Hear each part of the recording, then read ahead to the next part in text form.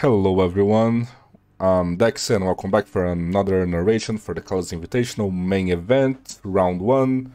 There's a match between Bruno and Jabba. Bruno using the username Giratina Pizza.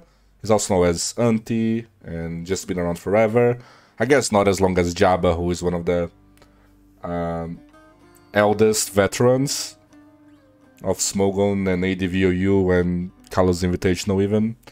So really excited for this match, honestly. Auntie has not historically been a main ADV player, but he's just the kind of guy who is competent in everything that he plays. And Jabba probably definitely past his peak. He definitely one of the best players in the site for a period of time. But nowadays he only really comes back for ADVOU, which is his thing, his love, his passion. And yeah, let's just jump into the game. We see Tyranian turn into Zapdos, the most common lead matchup in the tier. They both know what they're doing here without needing to think. And we see a Crunch into a Baton Pass into Metagross. We see no leftovers and a lot of damage, so I was gonna say it was maybe Choice Band, but that damage is definitely not Choice Band. Even against like super defensive Metagross.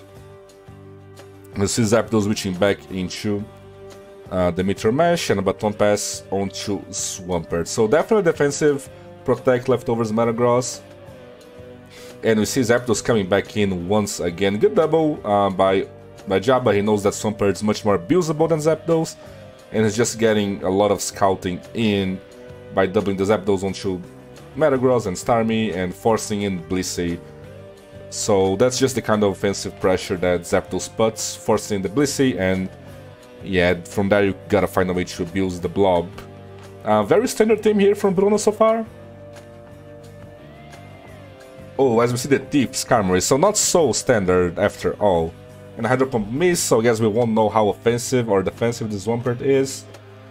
We see that it actually is just a standard defensive Pert and a standard special defensive Skarmory despite having Thief. Starmie definitely would have been the preferred target for Thief there, but you'll take that on the Swampert every day of the week. It's just gonna make this have no longevity switching into Rock Slides, especially if you can keep spikes up. We see an insane play here, just going hard Tyranitar onto a Starmie that has been clicking Surf for the past turn. So on point by Bruno, trying to get the Starmie in a do-or-don't situation, Crunch versus Pursuit, you know that you don't die to a Surf. Let's see if we can get the turn right, because if his Starmie is gone, then I really like his chances. And we see how much damage that Surf did. It's crazy that he just had the balls to switch Tyranitar into that. And we see a Meteor Mash dodge onto the Flamethrower. And yeah, great play at first, and then a lucky break. But both of those add up, and massive advantage for Bruno right now. Because now once the Skarmory gets layers, they're just gonna stay in forever. We see Celebi. Jabba is one of the biggest fans of offensive Celebi. Could either be Baton Passer or a 3-attack one, also known as Super B. And we do see the HP Fire, and Skarmory probably just roaring up? No. I guess maybe you don't even have it if you're running Thief Protect, right? We do see the Celebi go for another Calm Mind on the Tyranitar switch. So this is looking like it could be a threatening Pokemon. We see Giga Drain there. We don't know if this Baton Pass lasts, but we do see a Flygon. And Choice Bandage Bug is a big threat. We do see that it's faster. And guess the one-hit kill with Choice Band HP Bug. You have to assume that the Celebi was trying to Baton Pass those out into Zapdos. Most likely some small Baton Pass chain between those two going on over there. But this is presumably just a Jolly Max Speed. Zapdos and the Celebi presumably has some bulk for that trio. I meant to say Jolly Max Speed Flygon, my bad.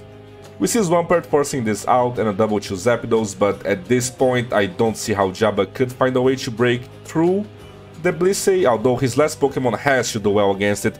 And we do see that it's a Tyranitar, but there's a Flygon in the back, and Flygon looks incredibly threatening right now. I think you have the safety net, just always click Earthquake here, you don't need to make plays, you don't need to Rock Slide even if you know the Zapdos is coming, because with the spikes down, the Tyranitar, like, the sequence looks good for Jabba, right, but it just isn't, because it's just taking damage on the Tyranitar.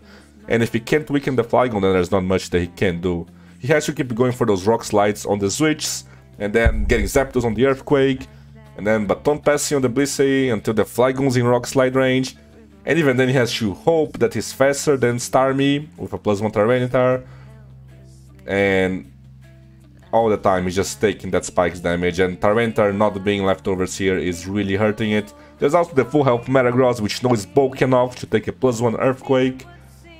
So Jabba just couldn't keep up enough pressure on the Blissey with his team of like special attackers plus Tyranitar. And maybe if the Metagross had lived, hadn't missed the Meteor Mash on Tyranitar, had gotten the kill there, it could always have threatened an explosion. We will never know how the game could have went. But as it is, it looks like Bruno is in a domination position, and I don't think he will find a ways to lose this. I think he's just gonna pilot it safe and sound and ride this Blissey Flygon combination to victory. And yeah, the Tyranitar is getting low enough, that I was about to say, where HP Bug just kills, so you get a small chip damage on Zapdos as well. I think we're getting to the point where... Very interesting play there.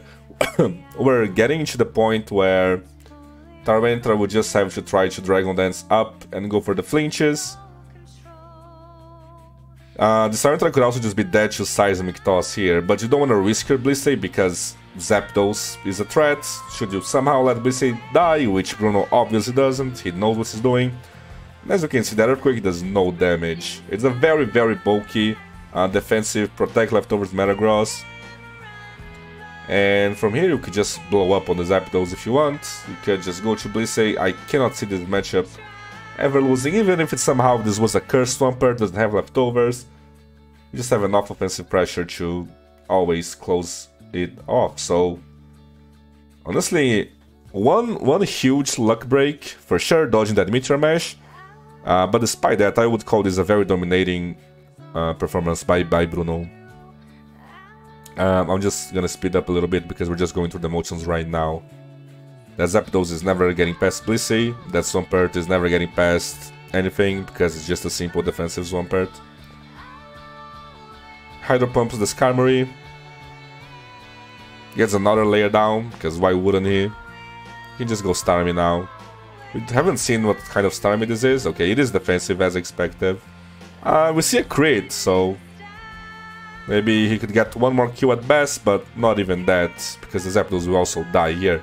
So yeah, 1-0 lead for Bruno, very, very dominating performance. And from here, let's just jump right into game number 2. Again, Bruno at the bottom, Jabba at the top. And we see the exact same lead matchup. So on game 1, we saw Zapdos Baton Pass into Metagross and Tyranitar crunch the switch. That play probably in mind of both players right now. We see another Baton Pass into Metagross, and we see a Rock Slide this time. So, I mean, I guess there is always a chance that Jabba is running the same or at least a very similar team. Could just not be. Zapdos and Metagross are very common Pokemon. But Auntie definitely running something different, or maybe he just thought about mixing it up and going for the Rock Slide instead of the Crunch. Just to stay unpredictable. We see Jabba with, once again, very, very well played. So, this is the same play that Jabba made game 1, going Metagross and doubling back to Zapdos after a Baton Pass to scout. And this time, Bruno was just having none of it. He just stayed in, called the bluff. This could also indicate to me the possibility of a Doug Trio in the back, because it makes this much safer. If you feel like get called on your bluff, Metagross stays in, kills you, you at least get a Doug Trio to finish off the Metagross, but he was clearly expecting the Zapdos, so very, very well played there. I wonder what can I infer from those damages. The Rock Slide on Metagross looked like not enough damage to be choice banned, but then again it killed the Zapdos, so probably just an offensive Zapdos and a kinda bulky Metagross, which we do see coming back in and Meteor Mashing a Suicune switch. Gets an attack boost, threatening to explode here, threatening Earthquake, which is a 3-hit kill. We see that Metagross is faster, takes the Surf, does not take that Surf too well at all. We do see that it's Protect though. Bulky, but quicker than Suicune with Protect. That's interesting. We do see a Fortress on the Earthquake. Fortress not really winning this 1v1. So maybe Bruno does have a Doug trio in the back. Oh, it does win the 1v1 with Counter. Not a move you normally see, but a good choice on Fortress regardless. Sometimes it just means that you're not making use of Rapid Spin. You may have another Spinner. You may not care enough about trying to spin against Gengar because your Tyranitar is physical, is not Pursuit. We see the Fire Punch coming up on Blissey, so normal Pokemon, but interesting Fortress set for Bruno here. As we see Smeargle, now that is interesting. Mid-game Smeargle, not even sure what it indicates here. Is it like some sort of baton passer? Do you run like the mid-game Spike Smeargle? See the Spore coming up, getting the Suicune Punch to sleep, which is probably the ideal target because it's something that could easily find turns to wake up, and we do see the spikes. So yeah, the mid-turn spikes. The Fortress is really low. If Jabba wants to spin Fortress, he would need to go there now, but it does not. We do see that the Suicune is Lip Talk, which is not particularly common. But, I mean, it's gonna put in the work here, right? Absorbing the sleep. And never making use of Sleep Talk. So yeah, amazing move. We see the Spore.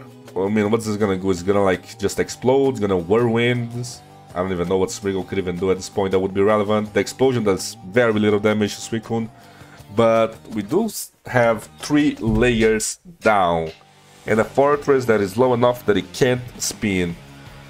Blissey is switching into an HP Grass. Probably expecting the Tyranitar there.